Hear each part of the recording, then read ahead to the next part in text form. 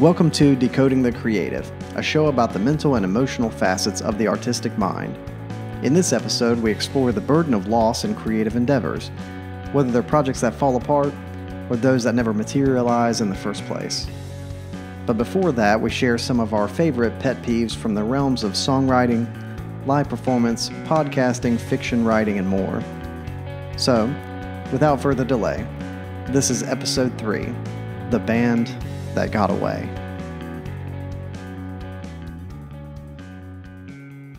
Today we're discussing the one that got away, and not when it comes to romance or dating, but instead when it comes to creative projects and endeavors. But before we get into that main subject, we're going to do a new segment called Petty Pro Pet Peeves. Say that 5 times fast. Petty Pro Pet Peeves. Got that? So we've asked some of our creative friends for the things that really grind their gears in the world of creativity and artistry. So let's hear a few. First off, my buddy Liam Pendergrass, who has some phenomenally catchy and bluesy music on Spotify, he said that overly specific song lyrics really get under his skin. As he says, sometimes a cigar is just a cigar. I think that's fantastic because I know what he's talking about. Sometimes you hear music and you're like, who are these people? What are y'all talking about? You know? I definitely agree, man. You're like, why are you saying this? Just say this. It's always like, to me, it's always like proper nouns. Now, I'll give Counting Crows, they get an exemption to this because they'll talk about like, you know, drove up to Hillside Manor. You're like, what's Hillside Manor? What are you talking about, man? That's the song Long December. But they can do it, and nobody else can. They get the permission slip. They get it. They get a pass. Some bands do get a pass on stuff like that, but I can agree that that's very annoying. If you can't discern the meaning of the lyrics, in my opinion, there either isn't a meaning to the lyrics because some bands just write nonsense, or it's too much insider info, right? Mm-hmm. And how are you supposed to understand that?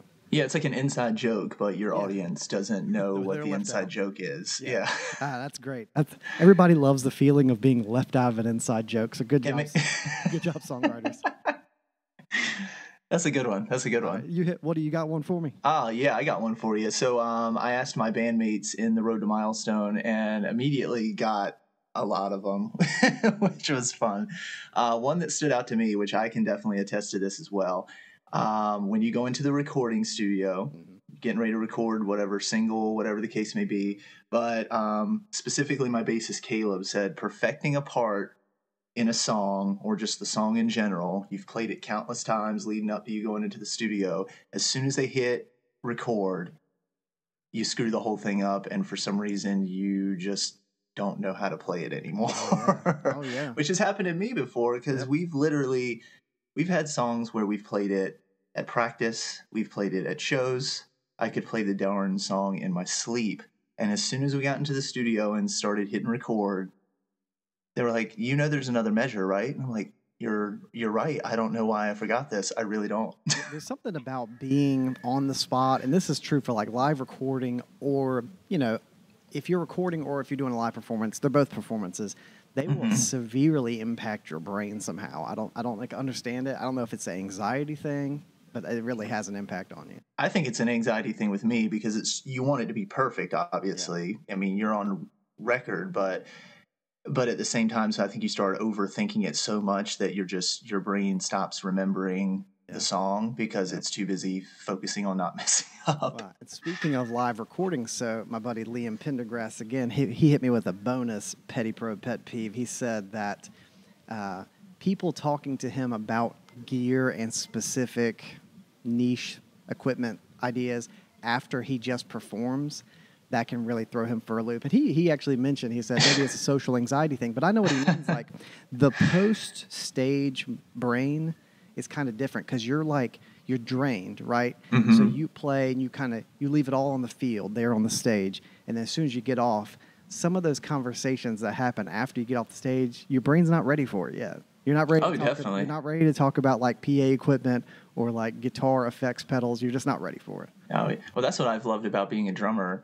Because to be completely honest, and it's not that I don't like fans of my band's music. Obviously, I love it, and it's not that I'm trying to be a grouch, but I do love that when I get off stage, most of the time I'm not the one that people want to talk to after the show. Yeah. That's just traditionally just being the drummer. I'm not the guy that you go and talk to. So I have always loved that for the most part, minus, the band people in the back, for the most part, I can just get off stage and kind of go do my own thing and relax and kind of decompress. Because even if I sat at the merch table, which I've done, I've sat at the merch table and I've had just, people come up and they buy stuff and they come talk to the band. Yeah. And they're like, hey, what's going on?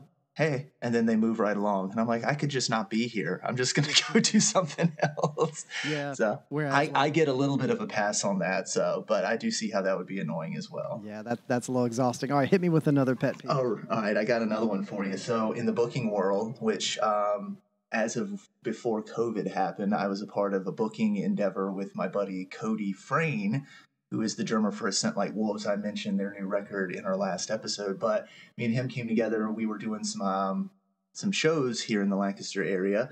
Learned a ton from this dude. He is the man when it comes to booking shows and just that stuff in general. So, but one thing that I love that me and him share the frustration with is he would send out detailed list, basically, a set sheet of how the whole night was going to go for every single band. Yeah. Send it out to them a week ahead of time, a week, mind you. Where to go, the address, where to park, when to get there, the set, how it was going to go, this, that, the other. Super detailed. I kid you not, we send it out a week ahead of time. What do you think happens the day before the show? Every single band hitting you up, emailing you, texting you, hey, what's the address for the venue? Oh. Hey, what time are we supposed to be there? Hey, where are we at in the lineup? And it was just infuriating because you're just like, what did we even do this for? Come on. Why did you even give me an email or a phone number to send this to? So I slaved over this Excel spreadsheet for nothing. Exactly. Come on. This was 25 minutes wasted. I know, man. It's interesting. That's I'm telling you, musicians are just a different type. I got another one from the non-musical world. So my buddy Alex Courtwright, he hosts a cultural critique podcast called the Courtwright Cast on YouTube and Spotify.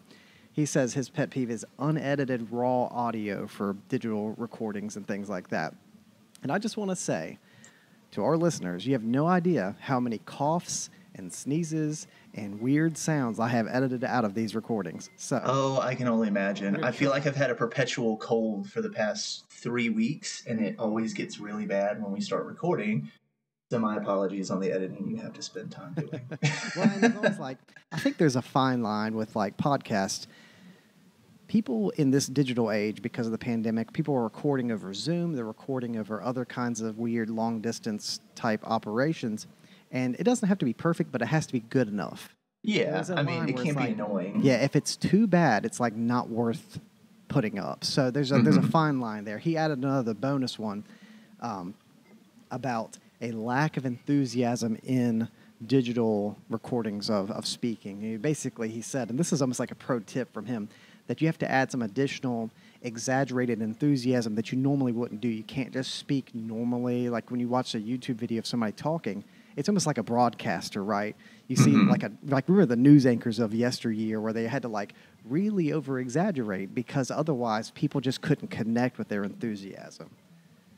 Oh, very true. When I was doing music videos for the Road to Milestone, I didn't realize when the guy came in, he was setting everything up, kind of going over the ground rules. He's like, all right, when you play drums, I want you to play drums like you would live, but I need you to over-exaggerate what you're doing so that way it translates on camera. Yeah. So when you see, most of the time when you see a band playing on stage, those big moments where they're just slinging around and playing, they're super over-exaggerating them because, that's kind of what you have to do in that world. Yeah. So. Yeah, absolutely. All right. Well, which was interesting. I didn't know you had to do that. So I was like, oh, go figure. I never would have thought of that at all. All right. So let's end this with one of ours each. Okay. So I'll give you one. Sounds and I want to groovy. hear from you. So we've talked about music. We've talked about live performance. We've talked about podcasting and broadcasting. I'm going to hit you with one from the world of writing fiction and storytelling. Okay. I am over the dramatic reveal of people being parents or in a relationship. That whole, in every story, it's but they were brothers. They were cousins. I don't care. I just don't care anymore.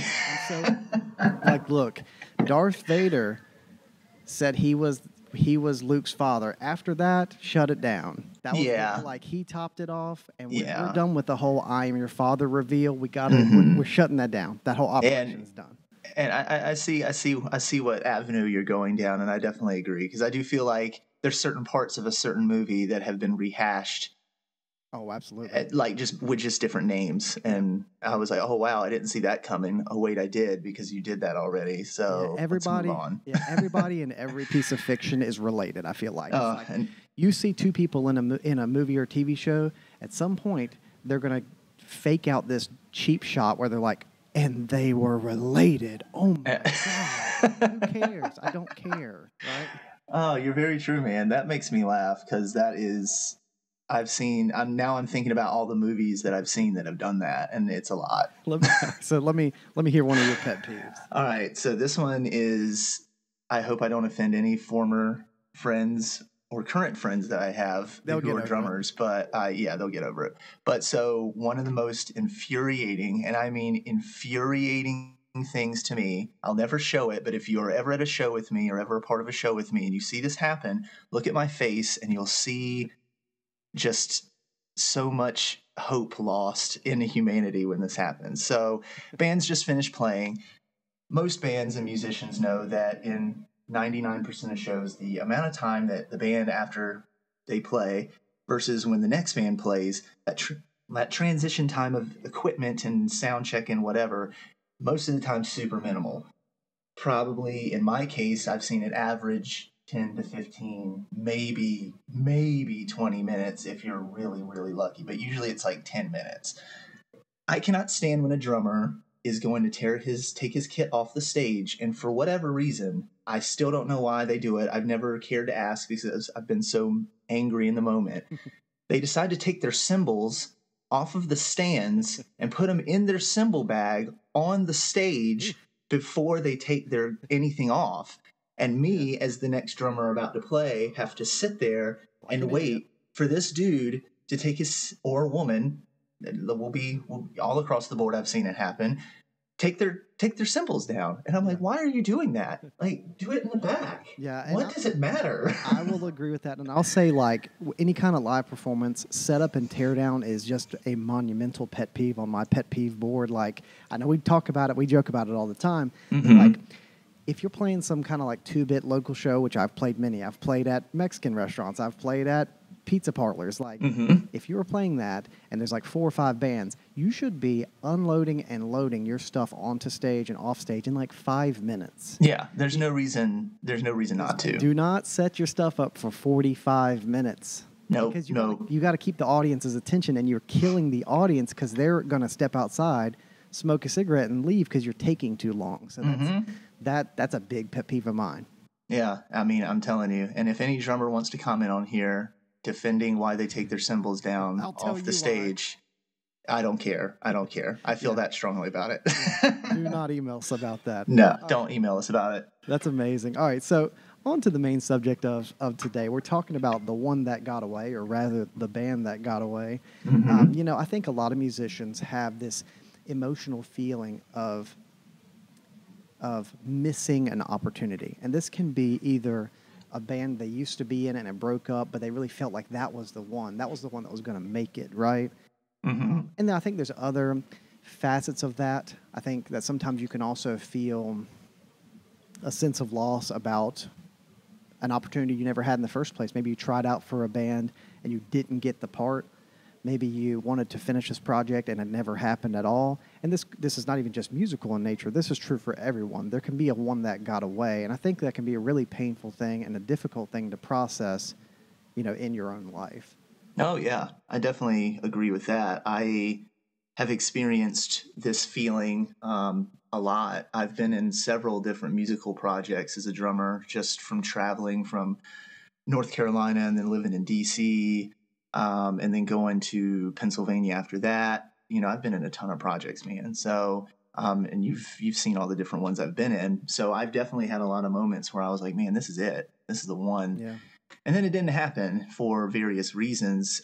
Sometimes it was me, moving or leaving. I know there was a couple of bands that I left and it was me. Like, I was leaving. I was like, hey, I want to leave. I want to move to DC. I want to move to Pennsylvania. Yeah. And the band's still kicking it. And in some instances, the band is still kicking it and doing it. In some instances, they're not. But it's definitely happened a lot. And it was a whirlwind of emotions when I had those feelings. Definitely. Yeah, and I think that one of the lessons I've learned. So this will be a little more personal for us. So you and I, for all the listeners out there who don't know, you and I played in a post-hardcore band called The Avenger, which came out before The Avengers, mind you. So I just want to put that out there. Yes. Yes. The Avenger. Very important. We did that, and it really dominated our high school time and our young adult time after high school.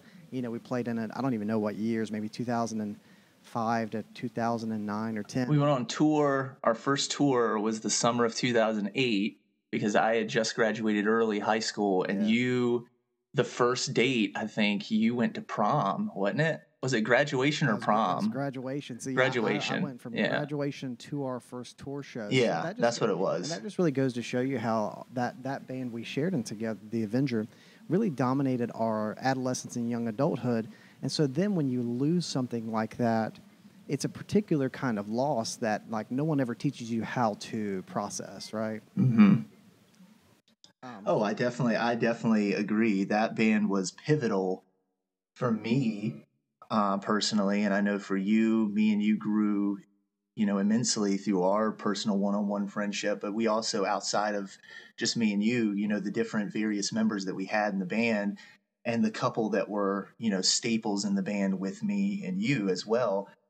We, that shaped a lot of how I view the music business, how I view being in a band, how I view just operating as a creative person in general. I also learned how to work with other creative people, some that were just super head against the wall, frustrating, to work with. But I definitely, that, me and you's time in The Avenger, I would say was the first time after, it kind of dissolved where I felt like, man, that was the one that got away. That was the first band that I really felt that way.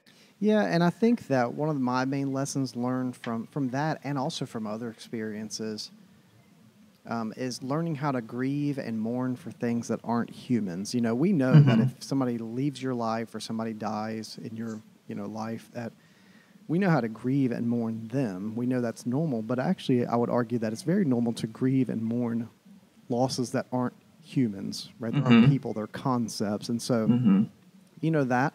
Another thing that for me personally, I've had to learn how to grieve is I used to run a lessons business back in Greenville, North Carolina, where we used to live, and it was very thriving, and it was hard work, and it was a tough schedule, but I did love it because I just loved teaching music in general.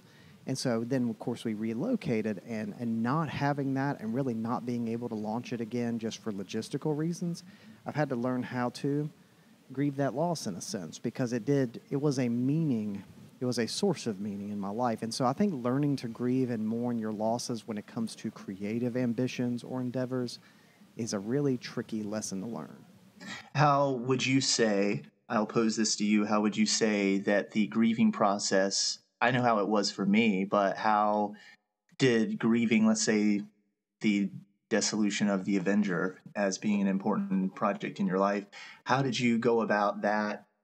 Because you got to admit, when I left, just brief backstory, I left, and then you and Alex continued on a little bit longer after I left. What were your emotions like? Did you feel like you knew it was coming to an end and that you were going to have to get used to something outside of this? I think it's hard for me to put my brain into that person because it was so long ago. Yeah, obviously. There's a certain distance of time where you can no longer vouch for your teenage brain or your early 20-somethings brain. It's hard to vouch for what you were thinking then.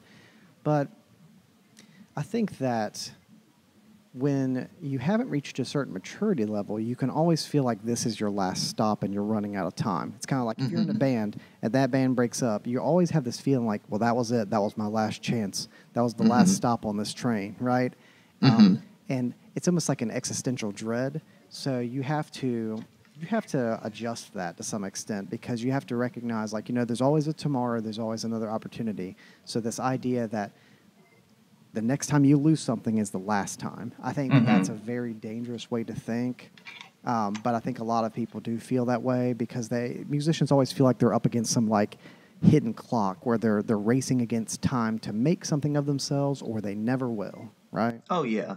I definitely think that then I would say my thinking was kind of along in the same vein as yours. Obviously I can't, put together exactly what all, mentally I was going through back then because obviously we were super young and not, going through emotions properly at Yeah, that time. But I know generally I did have that feeling of this was it. Like I put so much time into this. This yeah, is what I spent yeah, 3-4 years doing, and this is what I at that point had the biggest opportunities with.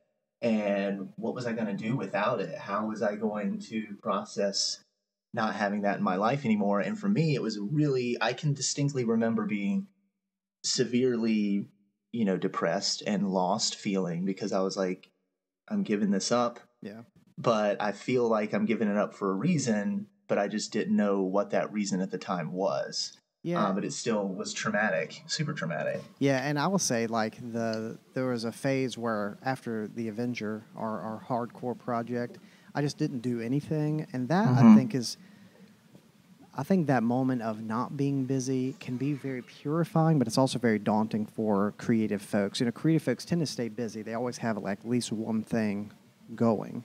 And Mm-hmm. so when you suddenly have nothing and you're just alone, it's just you now, you have to do a lot of soul searching because you have to look in the mirror because otherwise staying busy can keep you from ever just slowing down and thinking about what's going on, right? Oh, definitely, definitely. I agree with that. I mean, I came out a better person through that ending. I gained knowledge, I gained insight into how to handle that feeling. After some time dealing with it and battling with it, I did eventually gain some insight on how to cope with it when it happens again, which it did happen again in other projects, but also realizing, hey, this is a part of being a creative person. You're going to feel this. Yep. And, what are you going to do to deal with it when it happens? Yeah. So, I think that also a big part of this is realizing that we tend to idealize things in a way that doesn't necessarily match reality without knowing what could have happened in a negative light, too. I mean, if you're in any given band or something and they break up, you can idealize and romanticize, like, what if we stayed together and everything would have been amazing? We rode off into the sunset. But in reality, a band could stay together one more year and some other drama could happen, some other mm-hmm. crisis could happen, or it could just die a natural death, so to speak. So I think that's a lesson I learned was trying to adjust your perspective to something more reasonable instead of romanticizing what could have been, because what could Mm-hmm. have been in your mind is not necessarily what would have been, right? Oh, definitely. Because if you look at it being realistic now, I Yeah. don't think had our band The Avenger not ended when it did, I think realistically we probably would have went maybe recorded another record, put it out, and then just with what everybody was doing individually at the time, starting families, getting married, and getting into that aspect of life, and really, like we talked about last episode, putting the personal life a little bit more so at the forefront. Yeah. I think the Avenger would have eventually ended up, coming to an end anyway. It's just it happened, I think, sooner than it would have had it kept going and not happened the way it did. Yeah, But and anytime you invest a lot of time and energy into something like a band or a music project, or really even if you're just like running your own business, um, you can always feel a sense of loss, like, man, I put all that time and money into it for nothing. But in reality, you had a good run. That's mm-hmm, the, I think, the mental adjustment is mm-hmm, like success is not just lasting forever. Like it can also be we had a good 5 year stint, a good 7 year stint. We had a good run. I mean, that's how I feel about my music lessons. Like, man, I had a good run for like 8 solid years. So just mm-hmm. because it didn't last 10 years or just because it didn't last my entire life doesn't mean it's a total loss. I have to adjust and realize that like everything is going to have its end point, and you have to have grace and you have to have balance to not just mourn the fact that it didn't last forever, because that's not really a reasonable take, right? It's not. If you look at that was one thing that I had to come to terms with and learned over the years. You have to appreciate the moments that you did have, whether they're Yeah. playing Madison Square Garden or it was playing your high school reunion. It really Yep. doesn't. You appreciate what you did, appreciate what you learned out of it, because even if you look at the most famous artists, painters, writers, performers, actors, musicians, whatever, even if they get big, Yeah. look at how hard it is to maintain that level of success Right. for a long period of time. So you have to, as a creative person, unfortunately come to that reality that it might feel like it was something that got away from you and you're never going to achieve it, but you have to appreciate what you did do and what you did Yeah, accomplish. and I think all these lessons also apply. They apply to the one that got away, the band that Mm-hmm. got away, but they also apply to the one that never was. Like, Mm-hmm. you may have had a creative idea, an idea to start this new project, start this new business, start writing this novel, and it got away from you. Or, like I said, I think a common thing is people try out for, either they'll audition for something like an acting gig, or they'll audition for, a band, and they won't get it, and then they'll have to wrestle with what could have been because this was the project that never was. They never got to it at all, and I think that can be Mm-hmm. really tough too. Oh, I feel you on that because I have tried out for projects, and I think I was super cocky throughout my 20s. I didn't, like to show it. I didn't want to act like I was cocky, but deep down inside, I knew I was a good drummer. So when I had that first gig that I didn't get, I tried out for it, and it was like, yo, sorry, but we found someone else that fits a little bit better than you. That was big for me because I was like, are you kidding me? This I was a shoe-in for this. Right, And this then was it mine. changes your whole, now it changes your whole plan and your whole mentality for a good little bit. Yeah, and that messes you up if you spend your days going, if I had just gotten accepted into that Mm-hmm. program, if I had just gotten into that band. When again, the same idea applies. We idealize and we romanticize when you could have joined that band or you could have joined that project or gotten that gig, and then a year later it could have nosedived, or you could have hated every minute of it. Like, we idealize that the path not taken Uh-huh. without Uh-huh. realizing the baggage that could have come along with it. And I think like that has been a big part for me, is recognizing the reality of it outside of the romance of it, right? Mm-hmm. Yeah, it's hard to separate the two because the romanticizing of it all is the fun part to pay attention Right. to, and that's the attractive element to it. But the reality, is what you have to pay attention to, and it's a sad reality sometimes. But I feel like once you grasp onto it, us as creative people, once we get used to, let's say, the heartbreak of a band or a project not coming to fruition, Yeah. it makes us better people. Because in human relationships, you go through a breakup and you're sad for a little bit. You're bummed. Obviously, that was an important part of your life, and you spent a lot of time invested in it. Yeah. But you start having those moments after where you start noticing what you learned from it, and you go, hey, well, now I know what to look for next time this comes along. And I think that happens for us in our creative endeavors when we have the one that got away, per se. Like in the Avenger, I knew what to look for. I guess I learned early warning signs of toxic things that could happen amongst a band, Yeah. and I learned how to maybe nip it in the bud before it became a big thing, because we had seen it happen with other members in our previous project, and so I kind of learned little lessons from it. But I think that's a necessary part of it. The reality is you're going to get in those situations, but take the little learning lessons that you get from it.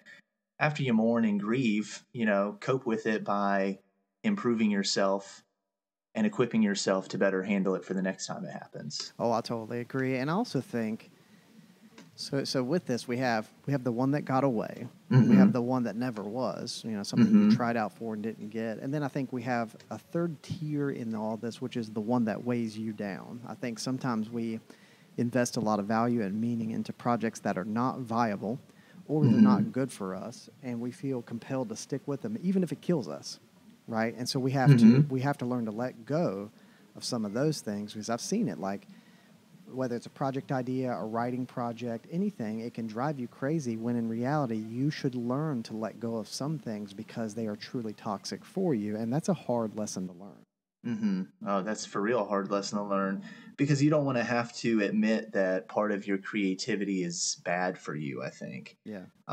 It reveals that part of being a creative person that, hey, sometimes your focus in being a creative person, you can end up in turn focusing on something that is detrimental to your personal life or your work life or your mental health or something like that.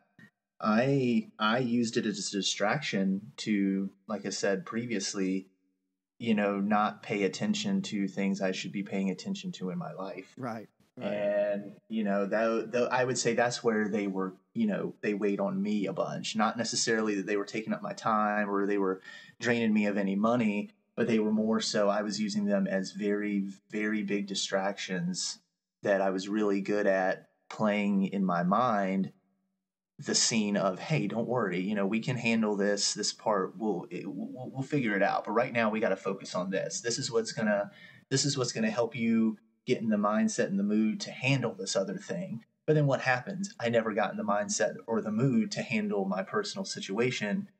I was just using it as a distraction. So I'd say that's the big way that it's weighed on me as as different projects have gone along. No, I totally agree. I think that creative projects can be a form of escapism for people, and a little bit of escapism. There's a debate about whether is that good, is it bad. People use TV and movies as a form of escapism, and to some extent that has value. But I think that I think for some people they treat their creative enterprises as a form to escape, maybe not dealing with their problems, maybe getting help for issues they have. They just escape into their fantasies, right? Never to return.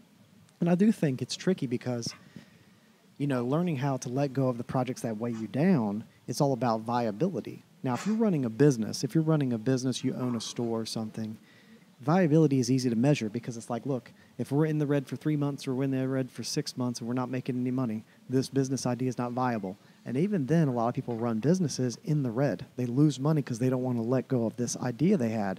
The musicians and other creative people, they don't even have any way of measuring viability. They're like pouring their heart and soul into something that's truly not viable, but they can't let it go, right? No, yeah. I mean, how many stories have you heard of, someone in the creative arts and they've been grinding it out for like 10 years. Yeah. All of a sudden, the right person was there and they ended up becoming, a millionaire the next day because they just had that one opportunity. It unfortunately just took them 10 years to get there. Yeah. Yeah. So I think it's a very tricky, kind of ball of yarn to detangle when it comes to viability and how much time is enough time to give to a creative venture that is not serving you well, right?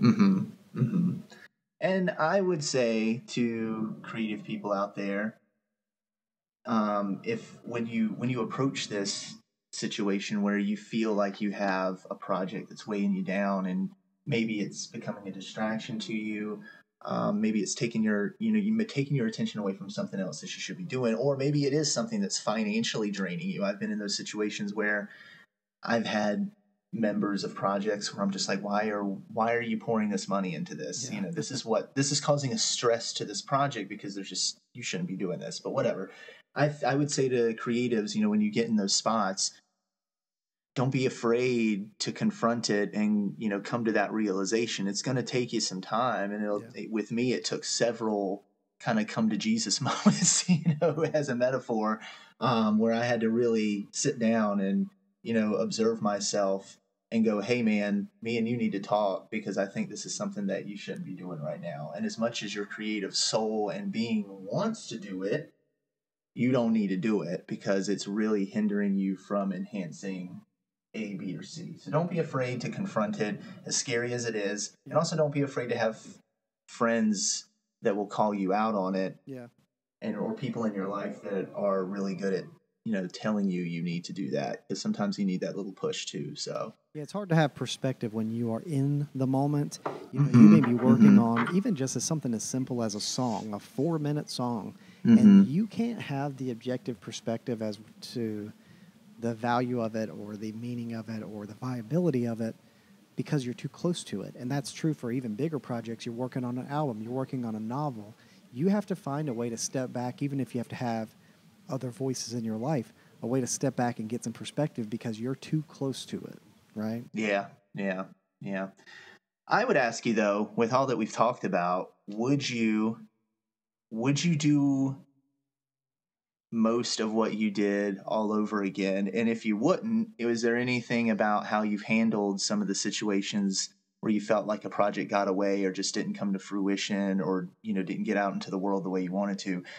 Would you handle it the same way because you know what benefits came from it now, or would you have switched something up just to see what would have happened? I think for me, I would have done a lot different. I mean, I think about all the various projects I've had, some of them bands, some of them other things. Some of them worked and some of them absolutely failed. There were, it depends. Some of those projects that I can recognize were never viable and I should have never done them at all. Okay. And then there's others where I would have done them, but I would have done them differently. And of course, it's hard. It's easy to say that now that I'm a kind of a different person. But how much could 19-year-old me or 20-year-old me have had the insight and the clarity I have now? It would have been very difficult. But it depends. It depends on the project. Some of them I would have done differently. Some of them I would have avoided altogether. Gotcha. And regardless of all that, I try to just accept my path as I've taken it, which I think is very hard, right? It's very hard to just realize you can't change the past and then find acceptance in spite of your incapacity to make change to your past. You have to learn to just accept, right? Oh yeah, there you go. The fantasy of wishing you could change something that's not possible to change. Yeah, I think you can get. It's cool to think about. It's cool. What if I had done this? Yeah, I think you can get lost into that thought exercise, and it's very perilous for you emotionally and mentally, right? Yeah. I think overall, I'm blessed and privileged to have just really gotten the insight and knowledge that I gained over the course of time with different projects not working out or spending time doing things that I just shouldn't have put as much time into. I learned a lot of wisdom through it all, and I think it's wisdom that I've hopefully been able to articulate to other people, friends and family, and, apply it not just to the creative world, but, translate it into other aspects of my personal and work life. So yeah, I mean, it'd be in a perfect world, it'd be cool to, not have wasted my time on certain things. But at the end of the day, I definitely think it was good for it to have happened the way it did. I know my relationships with different people ended that probably should have went ahead and ended, and some that, it came back and it came back stronger because of the working out of different things through that time. So Absolutely. I think it all worked out the way it should have, which was neat. Yeah. Well, either way, here we are, and we have to accept the moment we're in. Exactly. No matter if I didn't like it, I just have to suck it up anyway. Yeah. Right. That's true. That's true. It's always like to kind of recap in my own mind what we discuss in a given episode. We talked about the one that got away with the capacity to grieve and to mourn something that's not a person, but instead a concept. We talked about the one that never was, right? And how we can idealize the opportunities we didn't get, and we can romanticize the ideas we didn't see come to fruition. And then you have projects that weigh you down, things you should cut out, bands you should quit, right? Different things like that. I always like to end our episodes with kind of a final affirmation for creative people. And the affirmation for me today is this. Creative people, you have permission to let go of the projects or the ideas that weigh you down. You have the right to grieve lost opportunities, and you have the power to see your past in a new and balanced light. That's good stuff, man. That's good stuff. I would say my affirmation for creative people out there is, go out there, obviously express your creativity, get your projects out into the world. But like you mentioned, Ray, don't be afraid to get rid of the things that are weighing you down. Yeah. Don't be afraid to embrace the things that you might be a little scared to put a little bit more time in. And just overall, live in your creativity, but also take away some of the failures that you might have along the way. So that way you can make the future of it more balanced with the rest of your life and make you a happier person altogether.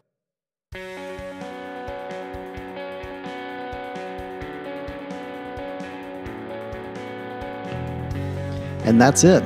Thanks for tuning in this week. Our logo design was made by Dana Gray Studio. Our intro music was made by me. My co-host Ben Evans is in a band called The Road to Milestone and another band called Avery. Check them out on Spotify. And connect with us.